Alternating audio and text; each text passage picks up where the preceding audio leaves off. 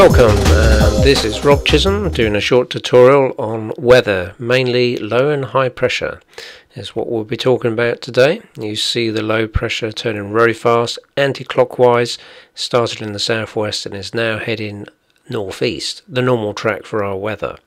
High pressure rotating slowly clockwise is rolling in nicely into the UK. This is going to be established in the month of June, that's the date we're going to take. And we've got Iceland. The airflow is coming down from the north.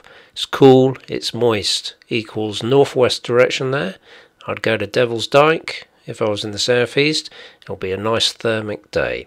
Isobars wide apart, everything's looking sweet. As the day goes on and the following day comes about, we get a nice northeast airflow. It's coming across a dry area, so thermal activity is different, but I would head to Firle.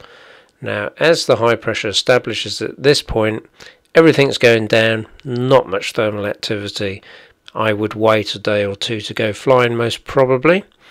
And then, as the high pressure moves on, it draws air across the continent, being a southeast. Not a lot of thermal activity to be had here.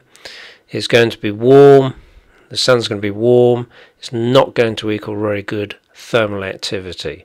The high pressure moves out the way and the next low pressure system whizzes in, bringing a southwest direction.